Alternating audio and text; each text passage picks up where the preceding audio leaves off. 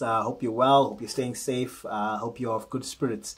Welcome to the conclusive part of chapter number 28, securing your computer systems. And obviously in today's session, like we had mentioned before, we're going to be looking at just dealing with malware, identifying some of the recovery mechanisms that you can put in place, and then just discussing on a superficial note what is happening as far as firewalls are concerned. So the very important thing that you need to take into consideration, especially when you're looking at dealing with malware, is the kind of mechanisms you can put in place to safeguard or combat infection as far as your computer systems would go. And a typical example of that would be an antivirus program or package. Now, the term antivirus is becoming a bit antiquated. Why? Because remember, a virus is just a part or a small part of malware. So ultimately, the most appropriate term would be anti-malware programs or packages that obviously are then designed or created specifically to safeguard our systems from infection as far as malware is concerned. And it normally functions in a twofold platform. Obviously, the first one is to search and destroy, which means that it scans your system for any infected files or for any infection generically, and then after finding that, it either quarantines, disinfects, or typically destroys or deletes. And then the second one now is looking at acting as a virus or a malware shield, where it only activates when a certain set of conditions have been met. So arguably maybe downloading a file off the net, or installing a program, or transferring files from a specific external storage platform or storage component. Now, it's important to identify now the traits in terms of how this particular anti-malware package should function. And you've got two distinctive traits that are out there in terms of how these particular viruses or malwares function. And the first one is the polymorphic virus or polymorphic malware. And this particular type of malware changes its digital signature regularly. And the reason why it does that is to try and avoid detection. So think of it as a shape-shifting type of malware. Makes it quite difficult. And normally what anti-malware packages do to try and avoid this polymorphism is using some kind of algorithm that then, or a checksum that then is attached or that is associated with any and every specific file that is stored in the system. If that particular checksum is not the same when a scan is run, then automatically that's a typical indication that that particular system or file might be infected by a distinctive virus. And the second one is the stealth virus, and this one is quite detrimental. Why? Because it affects boot files. So it's a boot sector virus, and it's quite tricky in terms of functionality there. So again, later day anti-malware packages have incorporated mechanisms that can identify sometimes during boot time, but in most instances, I think what's relevant should you find yourselves in environments where probably your machine is not booting appropriately and is pointing toward the whole concept of a malware having infected your system, the complete reinstall of your system would be sometimes the best way to go about it. So technically what we're saying is running a clean install of your operating system, so completely wiping out your distinctive hard drive and then reinstalling both your operating system as well as your application packages in that distinctive vein there. So having said that, understanding the different malware prevention tips is also imperative and important, especially now when you're looking at it from an exam or assessment perspective. And you've got 7 distinctive recovery steps that you need to take cognizance of, especially when you're dealing with an infected system. And again, like I've always said in a couple of our sessions, try and avoid cramming.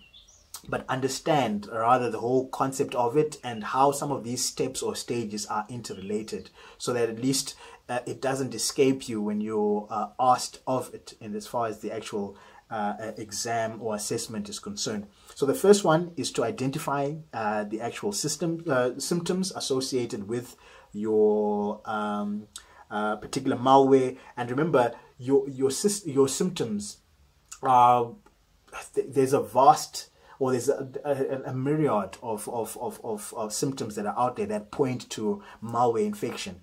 And I think what is important in this particular instance is to identify that as long as your computer system is not functioning the way it's supposed to, that is typically an indication that malware could have infected your system. So your system being slow as an argument, or certain programs not functioning appropriately, either not starting up, or if they do start up, they function for a couple of seconds rather, and then they close. And then you could find maybe problems with booting. The list will go on and on as far as configurations will go. Some might even want to argue that responses to unsolicited mail is also an example of an infected system there. So as long as your system is not functioning the way it's supposed to, sometimes it's an indication that it's been infected by a malware there. So that's the first stage. The second one that you want to look at now is, after having identified that, quarantine that infected system. So remove it from the network or bar access as far as usage is concerned. So because you want to avoid a scenario where someone plugs in an external to try and probably transfer files dependent, or access or download content of it depending on environments there. So you quarantine, so you remove it from the network. After quarantine, which is the second one, the third one that you want to look at now is to disable system restore, especially if you're working with Windows-based systems, because you want to avoid a scenario where you go back to a restore point where your particular machine was infected. And then after disabling system restore, you now need to look at remediation, which is the fourth one. And there's two steps as far as remediation is concerned. And those two steps would include your scanning and your updates. So you scan, or arguably if you want to look at it in a chronological order, you run your antiviral updates or anti-malware updates first. And then after running the update, you're then looking at scanning for infection or further infection dependent. And then after you've done that, the fifth one that you want to look at now is to schedule regular scans and regular updates.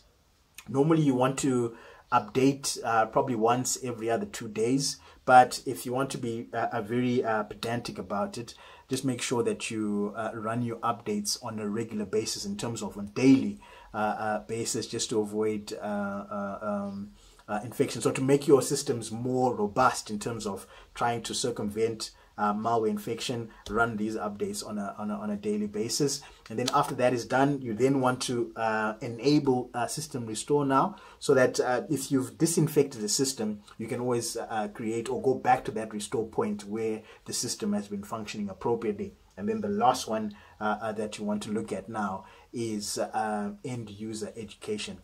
So just making sure that whoever is going to be using the system, or whoever is using the systems, conduct themselves in an appropriate fashion in terms of being able to identify certain suspicious behavior, being able to maybe scan the externals or any storage platform before plugging into the system, or when it's plugged into the system, and maybe just avoid downloading content from suspicious sites, or obviously that unsolicited mail we were talking about earlier on in terms of spam.